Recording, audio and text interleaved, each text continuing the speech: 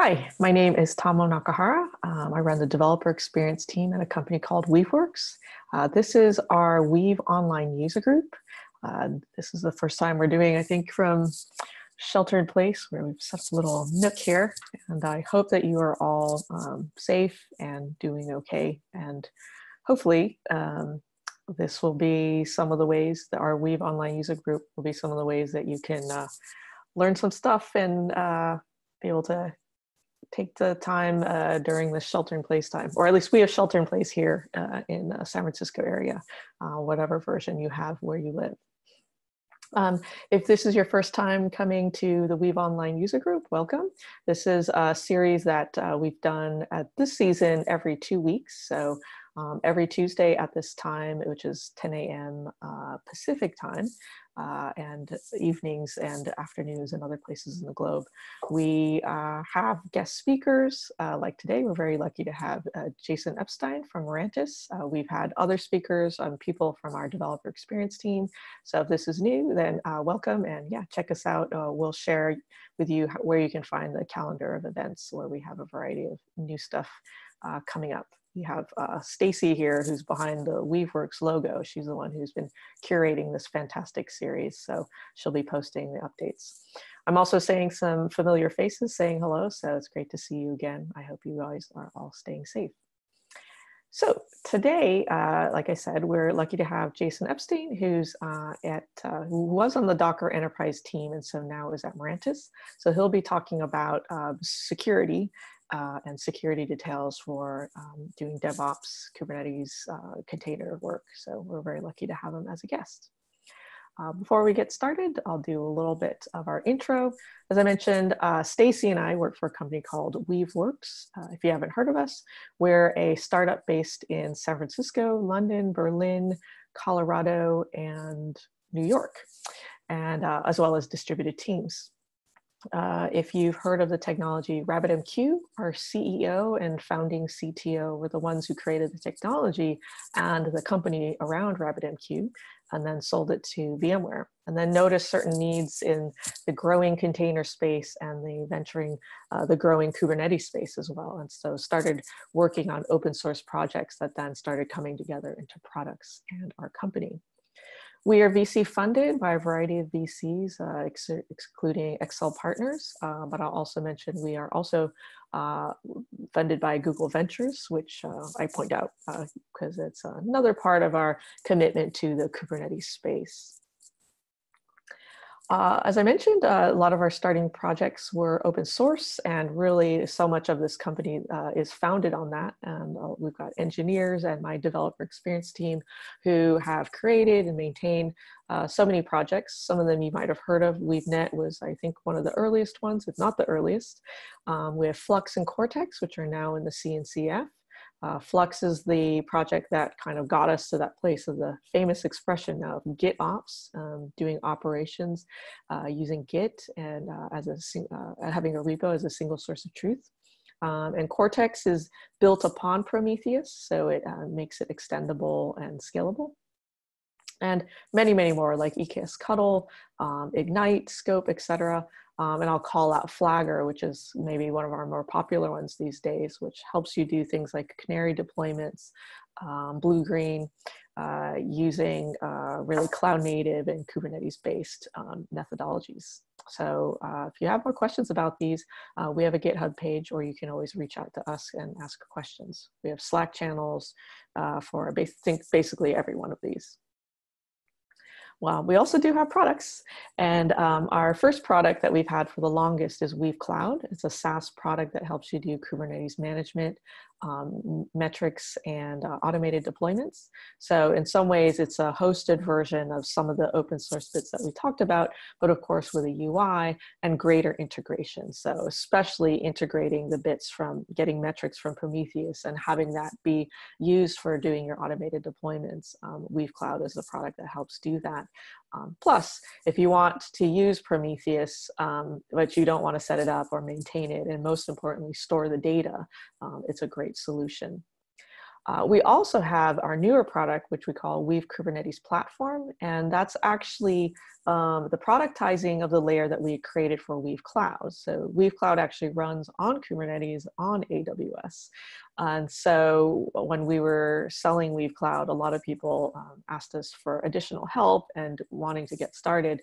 So we thought, okay, maybe it makes sense to offer some consulting and training as well as productizing the layer that we created. And since by that time, GitOps had really taken off, we make sure that it's a very GitOps aware enterprise platform. So it's not just about getting started and up and running with Kubernetes, but being able to have baked in GitOps aware capabilities on an enterprise level. So if you have any questions about that, you can feel free to reach out to us. If this is the first time you've seen us, this is our website, weave.works.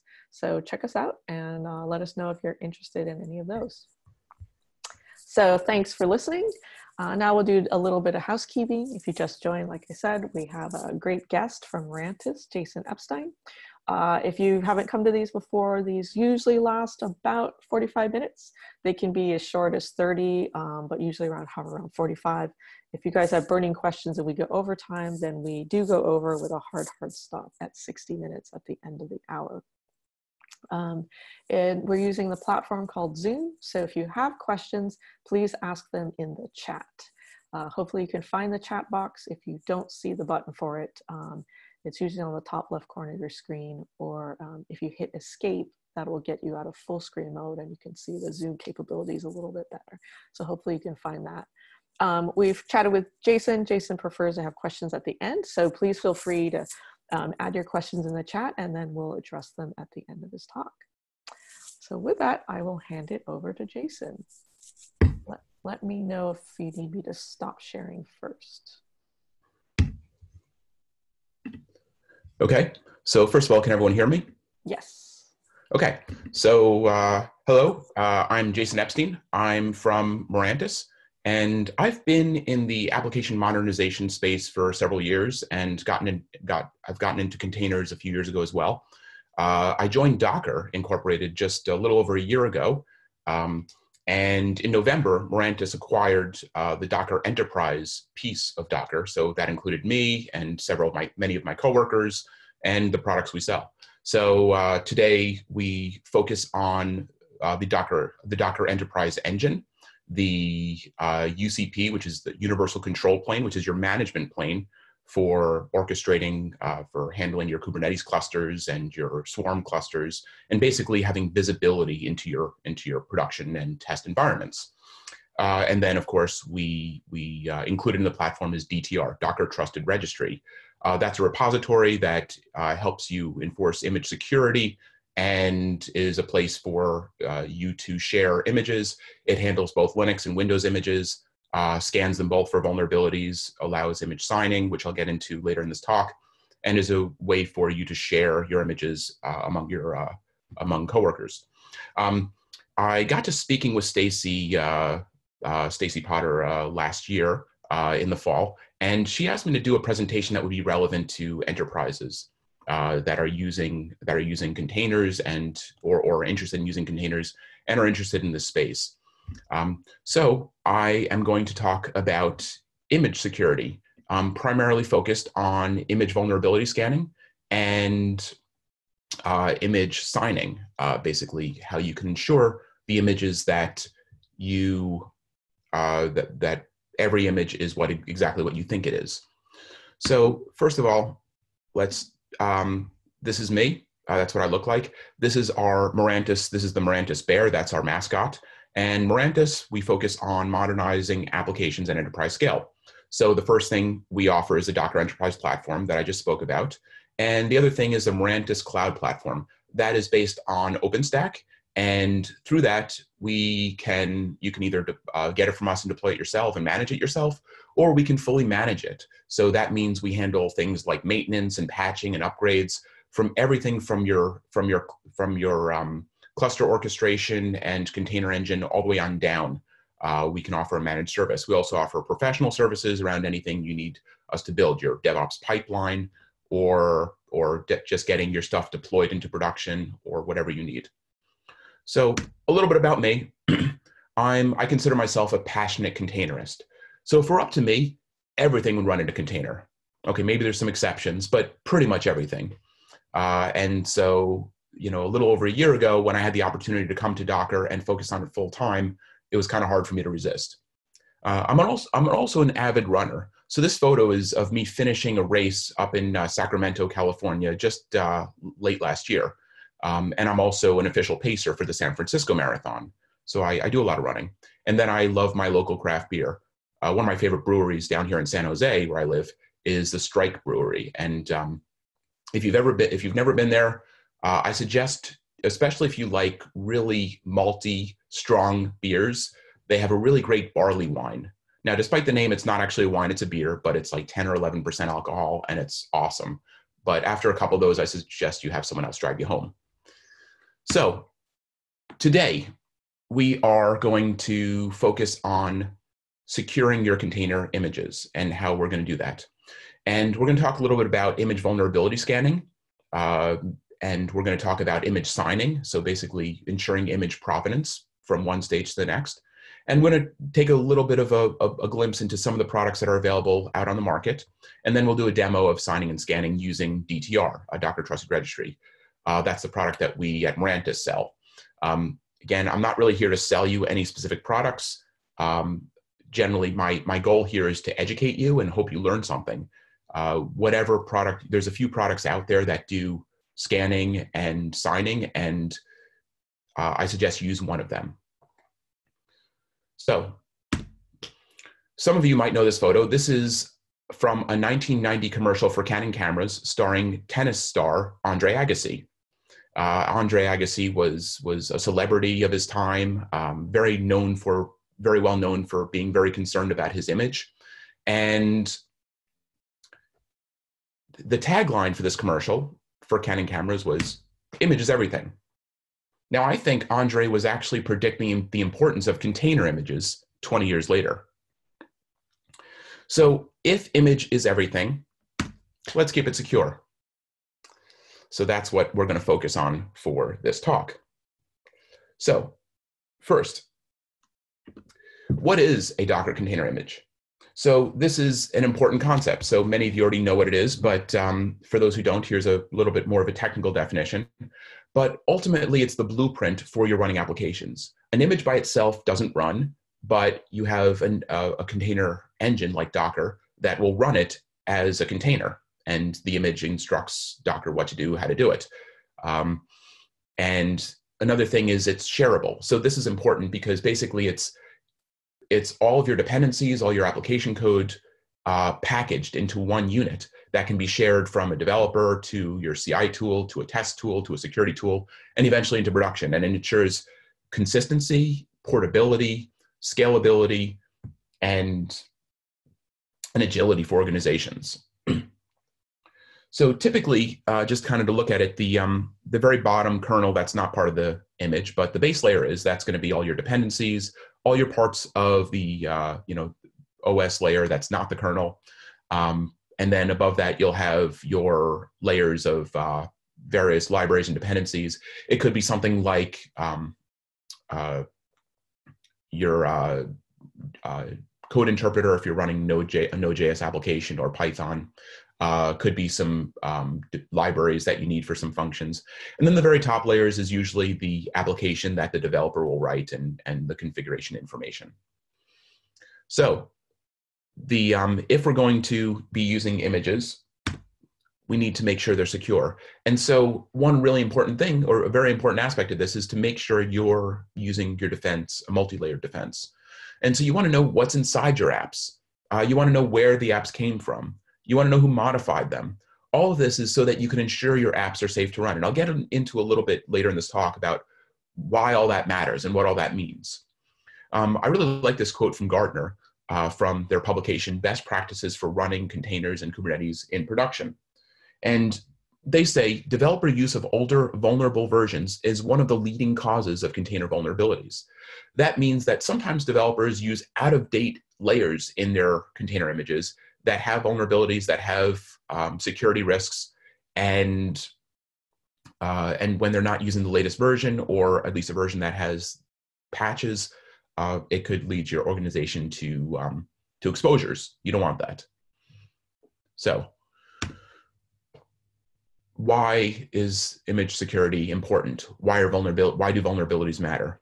Well, this is an example of one vulnerability from May of last year. All these vulnerabilities that are discovered are labeled with, starting with CVE. That's common vulnerabilities and exposures. That's what that stands for, followed by the year and then a number. And basically what happens here is when the required conditions are met, a user who doesn't necessarily have, has maybe low level, not root access, can elevate themselves to root if they have access to your container and become root. And that's especially bad if you have a container that has maybe your certificates or private keys mounted on a volume that's only accessible to root, or secrets, or a root-only connection to a database. Someone who exploits this vulnerability can steal all that information and put your organization at risk. You probably don't want that. Then they could also, if they have root access, they can take down your application. They can disconnect these stores and basically prevent your application from working correctly. So when we think of the software delivery lifecycle, we commonly compare it to a traditional supply chain that you'll have in manufacturing. So at the very left, you'll have your raw materials that will go to a factory. In the factory, there'll be some process will be performed and they'll be assembled into a piece of furniture, in this case, a chair. That then goes to a store where they'll put, maybe they'll put a price tag on it, maybe put it on a shelf on display. And then someone like you or me will go into the store and buy the chair, and we're the end consumer who is taking advantage of this product that's been produced. The software supply chain is very similar. In that case, the developer will create the raw materials, the code. They'll check it into a repository like Git. Then you'll have a CI tool like Jenkins or Spinnaker or something like that, that'll build it and create a container image and push it out to test. Then some testing will be done on it. And if that passes, it'll move on to staging. And if that all passes from checks, it'll move on to production. So when you have this process in place, you want to make sure that everything is secure. You want to have locks between every stage, because a very common attack vector is for a hacker to insert an image with malware later in the pipeline, maybe after the security test has been done, or maybe directly into production. And you want to prevent that. You want to make sure that what's being run in production is the same image that was built by your CI tool and has also gone through all the needed checks. So so with that, you want to basically have each stage gated, and the solutions that I talk about, most of them will do that for you. So image scanning, or image vulnerability scanning specifically. So this is a way that you can, these are tools that do this, will scan your images layer by layer and determine if there is any known vulnerabilities, such as the one I showed you earlier with the ability for the user to elevate themselves to root. It'll scan your image for vulnerabilities. Now, vulnerabilities can come into play, maybe someone, it could be sometimes intentional, but most of the time it's unintentional. Most of the time it's just an exposure and an exploit that someone figured out from existing software, just an error in the software, something that wasn't considered. And you want to find all this out before you deploy it to your production cluster. The other thing that you want to focus on is image content trust. This is your image provenance. Basically, you're ensuring that at every stage, the image is what you think it is. You want to make sure no one's injected substituted a malware into the pipeline without you expecting it. No one's modified it. No one's tampered with it. And the way we do this, the way we ensure this, is every stage signs the image with their own crypto signature. So first, Jenkins or your CI tool could sign it with their own signature. Then the security solution could sign it again with their signature, and staging and so on. And then in production, there's a lot of these tools. Mirantis's UCP is one of them, and there's other solutions that do this, that will check that every required signature is in the product. If any of them are missing, it won't run it in the cluster, it'll block it. So let's talk about some of the solutions in the marketplace. And of these solutions, some are open source and free to use. Some are enterprise and provide you the benefits of enterprise solutions. You know, they offer support, they offer additional features that are needed, that are relevant to enterprises. And you'll have to, you know, for you, it's up to you and your organization to decide what makes the most sense for you, what is most effective for, and what's going to meet your needs. And there's a few here. I'm not going to go through all of them, but in the middle is Aqua, and Aqua is a very good one. Aqua is very fast. If you have lots and lots of images that, you know, need to be deployed quickly, Aqua's a very quick vulnerability scanner.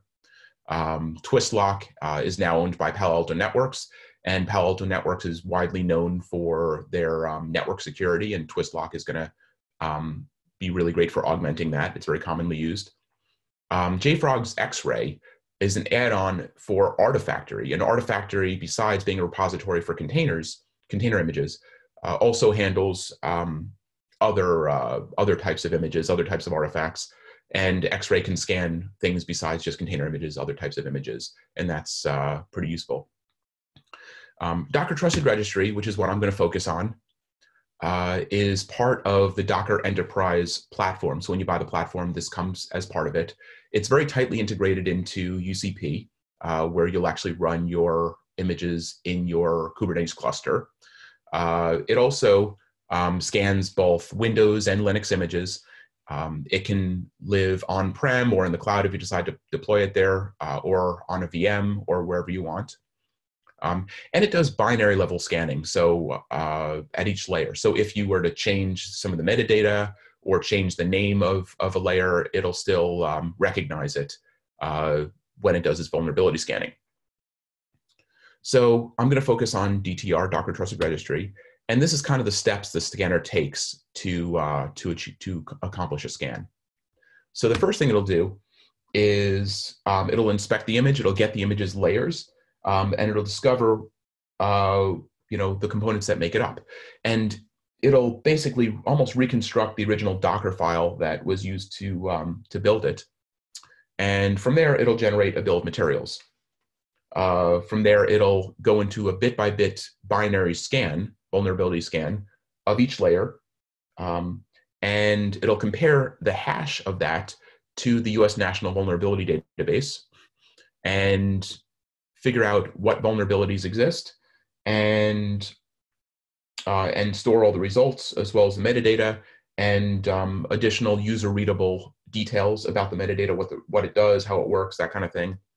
And then from there, the scan is complete, and you can either, as the user, you can go in and look at it, or you can set up a policy that, an automated policy that takes action based on the results of a scan, or you can fire off a webhook. A webhook could be calling an external service that performs additional tests on the image, or fires off another part of your pipeline, or sends out a notification to you that the scan is complete. So now I'm going to go to a demo. So let's get that set up. And we're going to demo Docker Trusted Registry. And let's see.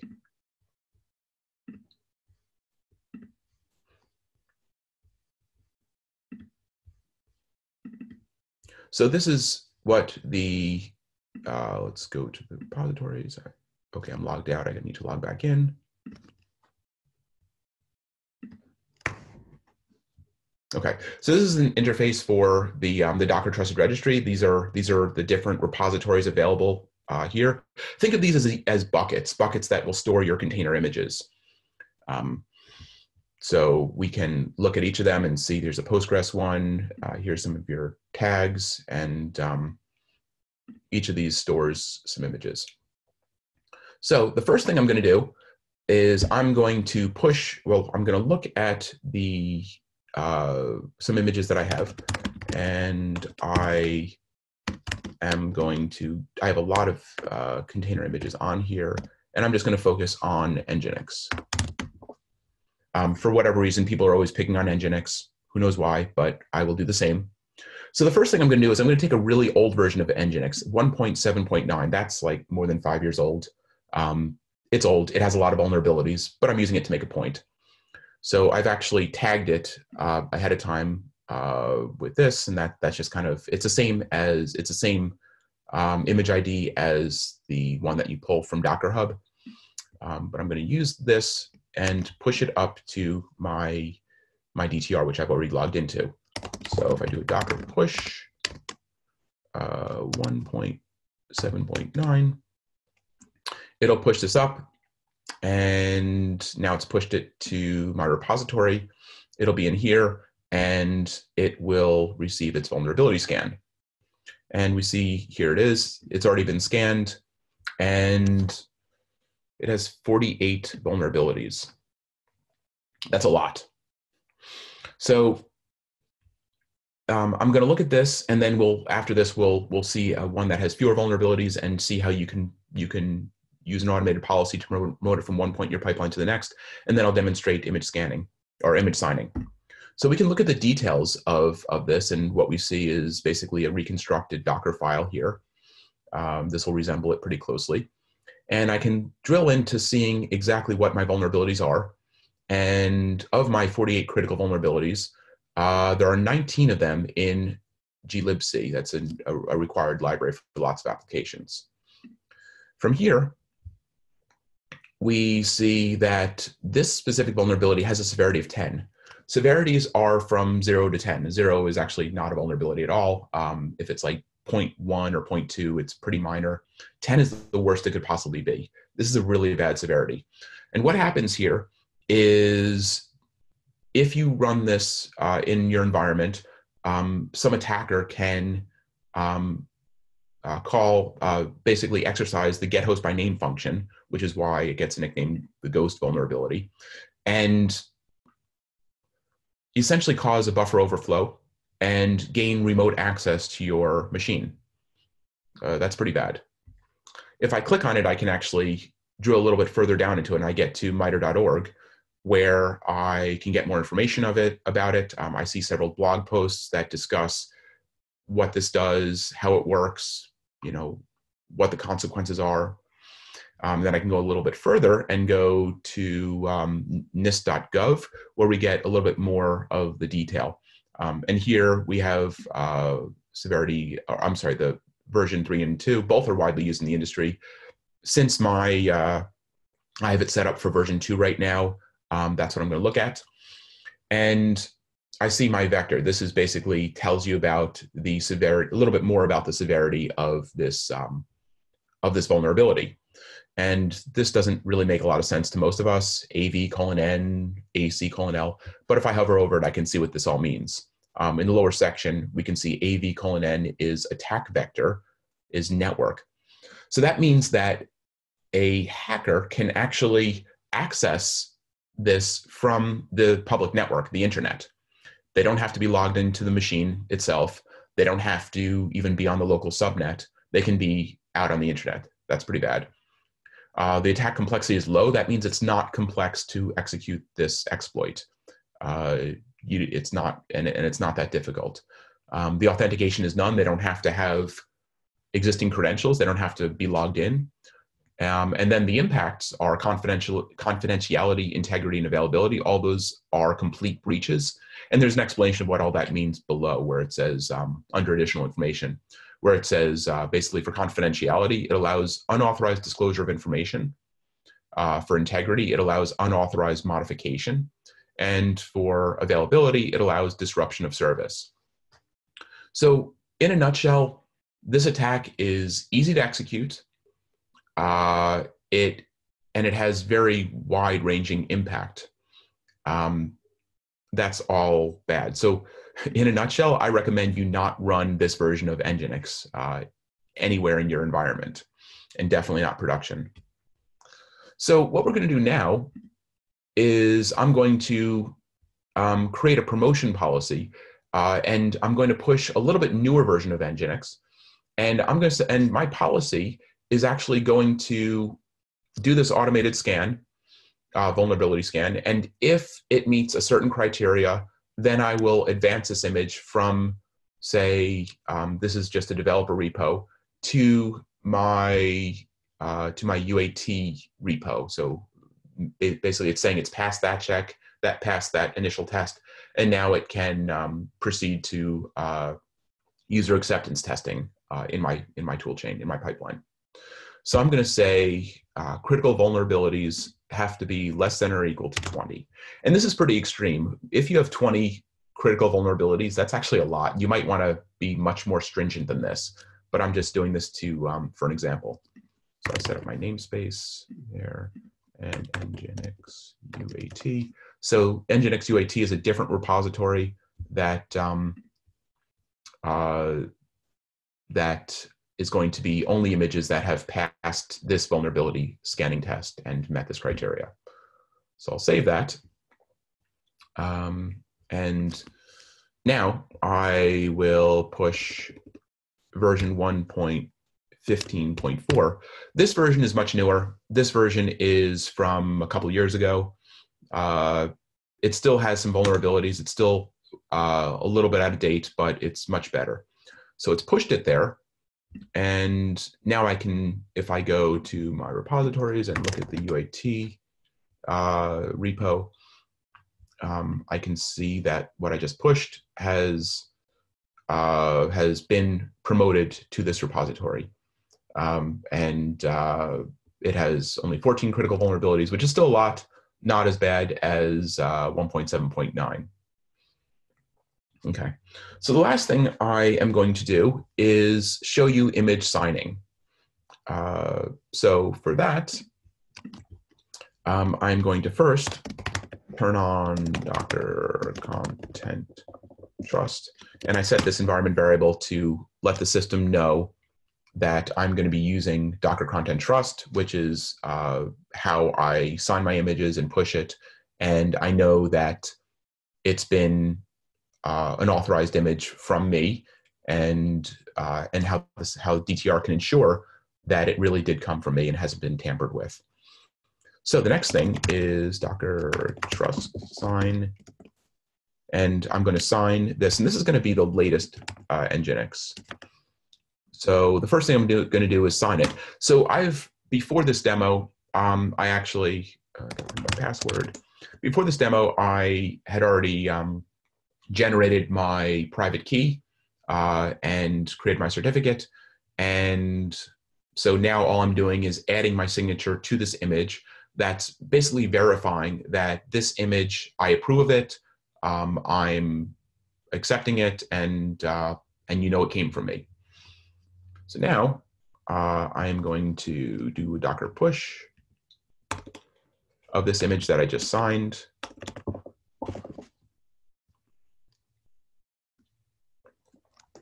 And so it's going to push it. I can put in my password again. And let me go over to my repository where I will see the image. This is the one I just pushed, the latest tag from nginx, and it's been signed. So that's really important because now we've noted that it has a valid signature on it. So what can I do with all this? Well, let's go back to the deck and kind of go through that.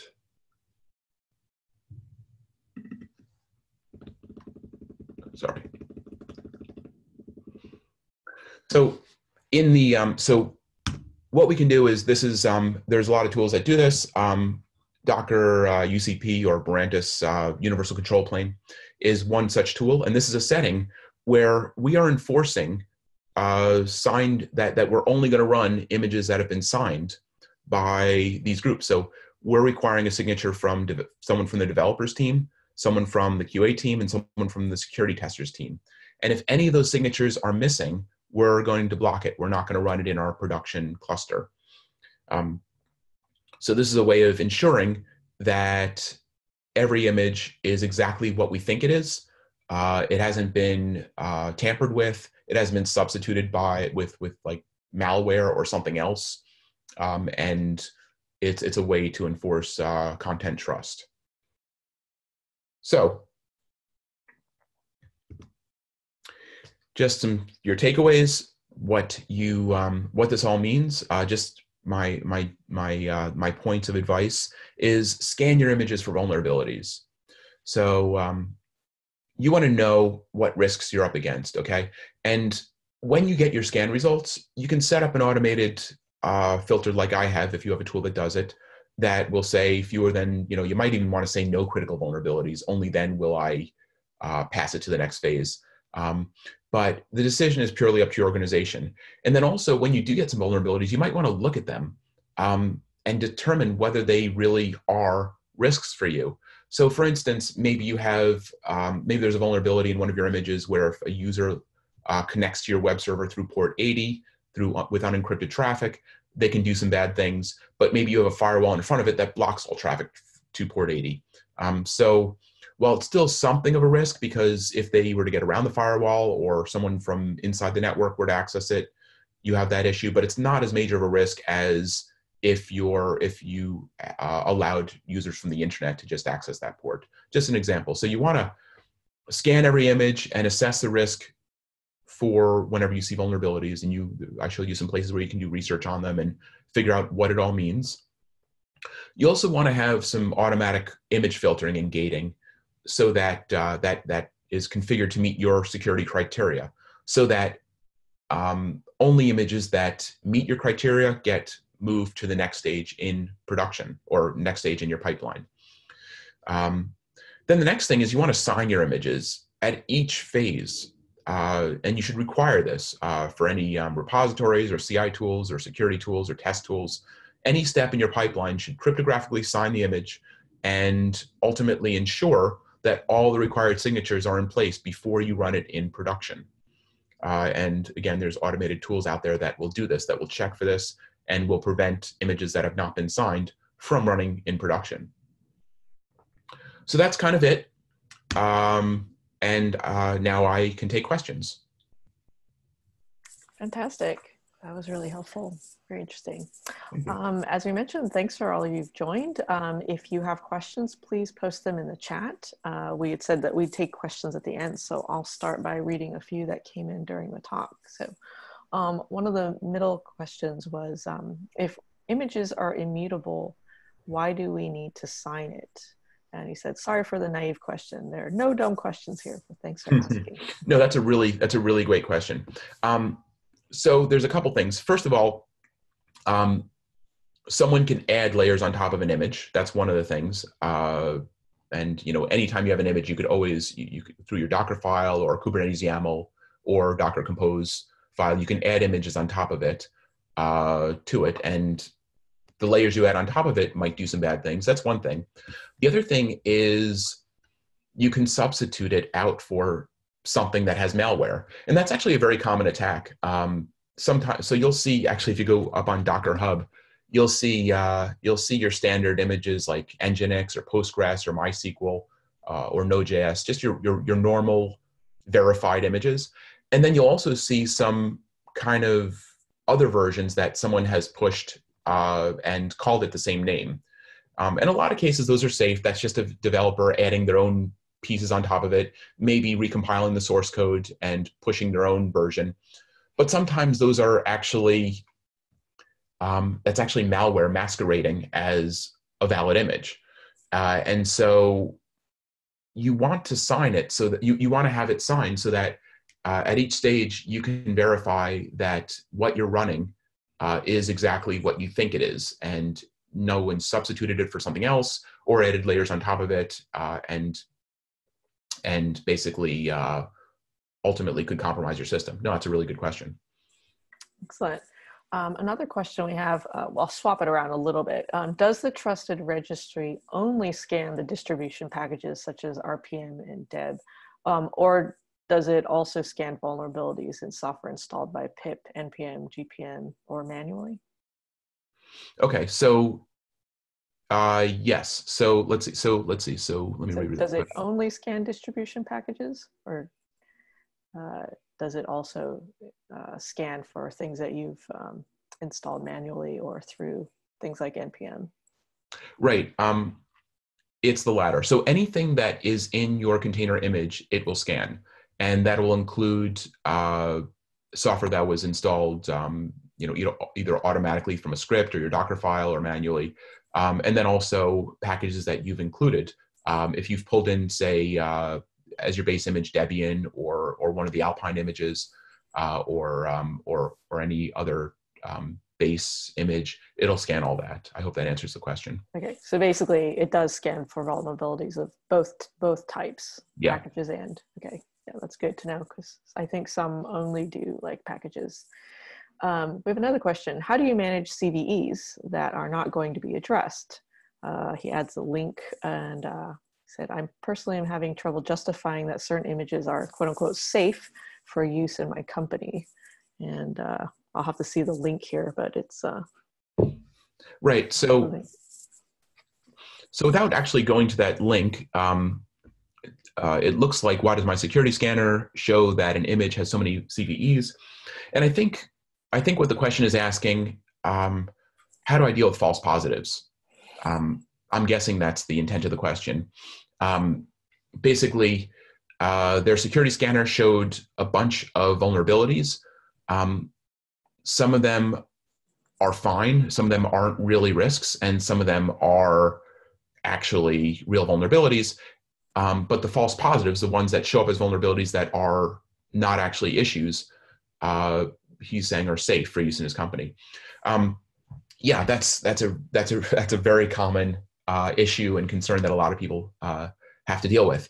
So one of the things that you can do is, a lot of these tools, Docker Trusted Registry is one of them, allow you to dismiss a vulnerability that doesn't affect your doesn't actually impact your environment. The example I gave where for port 80, or maybe there's a certain library has vulnerabilities, and that no applications are using that library, or maybe you have a way of coding around it, maybe coding your application so that it kind of covers any gaps. In that case, that these are false positives. So what you could do is, in these tools, you would dismiss the vulnerability as being something that you've already dealt with, something that you're aware of, something that is not going to impact your organization or your environment. And then probably add some notes in the README, basically saying, I dismissed this, this is why, and blah, blah, blah, blah, whatever information you need. And then for future vulnerability scans, that will no longer show up. So that's kind of a way of dealing with it. And yeah, this is a very common issue. Cool. Sorry, let me just paste this in here. Reminder to everybody, if you ask a question, please send it to all panelists and attendees. I'll repaste it here. So the question is, can DTR be installed on-prem or air-gapped environment? Does it come packaged standalone or has lots of dependencies? And I guess the follow-up question there is also, is DTR available as a container image? Okay. So yeah, this is a very good question. And actually, this is something that I work with a lot of our larger customers in the Bay Area, and many of them have air-gapped environments and have this exact scenario. So yeah, first of all, DTR is available as a container image. It's an enterprise product, so you're not going to find it on Docker Hub. I mean, it's not something that you can. I mean, you can find it there, but it requires a purchased license to work. But what you would do is there's actually two parts for making DTR work in an air-gapped environment. One is you would need to download it on a machine that does have access to the internet. Secondly, you can tar that image up as you can export it from Docker as a tar file, and then you would move it over to the air-gapped system, via USB drive, or if you have a network connection to it, or however you move data from or applications from the connected machine to the air-gapped machine. Then you do a Docker load, which is basically pulling a tar file on your hard drive, basically imported into Docker as an image, and then you can run it, and it is a container image. The other thing is you need to do the same thing with your vulnerability database. So that's something that gets downloaded once per day and updated, and it's important to keep that up to date. Air-gapped customers, and we have several who are doing this, need to do the same thing with pulling down the database, the national vulnerability, or the U.S. National Vulnerability Database that has all the known vulnerabilities from a machine that has internet connectivity, and then moving the file as a tarball over to somewhere that DTR can access, and then importing it there. So yeah, this is a great question, very relevant case. Awesome. Are there any last questions? We're kind of coming to the winding down point, but if you have any last ones, I actually was curious, do you, without naming names, I guess in some cases, do you have a real life example where people had outdated images and had a really bad situation that maybe you were there to help with? Or? Well, so I can tell you about, this was, so fortunately, I pretty strongly advocate all of our customers scan their images, sign their images, keep their vulnerability databases up to date, run every image through DTR, and make sure that everything is up to date. But yeah, there still will be vulnerabilities that, you know, if customers haven't kept things up to date, or a vulnerability was just discovered and they haven't had a chance and it hasn't been patched yet. We certainly have had customers that we actually had one of our large financial customers. It didn't get exploited that anyone knows of, so that's good. But they knew of this this vulnerability and scrambled to patch it. And fortunately, there was a patch available, and they had to apply it. But actually, this is not something that I've worked with directly, but there was an NPM attack a few years ago. Basically, what is it called? Flatmapper event stream was a library used for Node.js applications, and basically one of the contributors to end up being the owner of the package on GitHub, where someone was able to convince the original owner to let him take control of it, and he injected malware into it. And basically so this was an official image that people were downloading, and it contained malware. And basically what this was doing is certain kinds of Bitcoin wallets, it would basically steal their private keys and account information and send that out to a hacker's server. So all this information was getting stolen, and not just information, but Bitcoin currency was getting stolen. Yeah. So this was, a really bad vulnerability, one of the more egregious examples. Yes, that is very interesting. And we do have one follow-up question. Do you also report newly published vulnerabilities in images that were already scanned in the past and are available for downloads? Yeah, and good. We've got some really good questions here. I appreciate this. Yeah, that's actually a point that I should have brought up. There's actually two things that are changing constantly in your container images. One is new images are getting pushed by developers, or they might update their Docker file or Compose or Kubernetes YAML to include the latest version or a newer version. And you need to scan the newer versions because the old version, whatever the results are for the old version, is out of date. So you need to constantly scan that. The other thing is new vulnerabilities are constantly being found in existing container images that are already in production, already in your pipeline. And that's why you want to be frequently updating, pulling down the latest version of the U.S. National Vulnerability Database, which all these tools let you do. And that will contain any newly discovered vulnerabilities in images that exist already. So in some cases, you might need to pull something out of production. That's kind of the worst case scenario, or actually the worst case scenario is getting exploited. But The second worst case is having to pull something out of production and having to patch it or put in an older version that doesn't have that exploit, which is always time consuming and complicated to do. But yeah, DTR continually rescans existing images for checking for newly discovered vulnerabilities. Awesome. I'm going to share my... Well, I have one more slide. Oh, you have one more slide. Go ahead. Yeah. Okay, so this is just some information, just how to contact us. Here's my LinkedIn profile, and Stacy and Tama will share the slide deck after the webinar is over. And if you want to contact Mirantis for just if you're curious about our products, or if you want a demo, here's the links to do that. So thanks a lot for listening. So now Awesome. to you, Tama. Yes, and Stacey will be sending out emails, I think in my name, with various links as he mentioned. And yes, these are recorded. We have a YouTube channel, and so we'll be having the link for that as well. So thank you for that. I'll share our closing slide. Hopefully you can see this. So as I mentioned, this is something that we do on Tuesdays, every other Tuesday for this season. We have some upcoming talks. Next one is on the Flagger update, which is very exciting. And also, if you're new, we've got a Slack channel if you have further questions on any of this. And, you know, if you forget Jason's link, we can forward it to you. And then our meetup.com page is pretty much the best place to find our calendar for future events.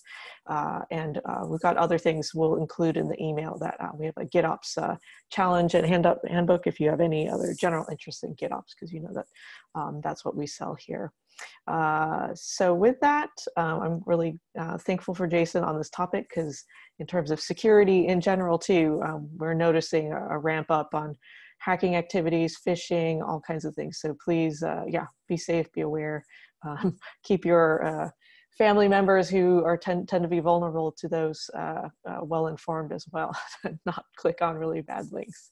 Again, I hope you guys are all staying safe. Thanks for joining. Thanks for your awesome questions. Thanks to Jason as well and Stacy. So I'll see you next time. Bye-bye.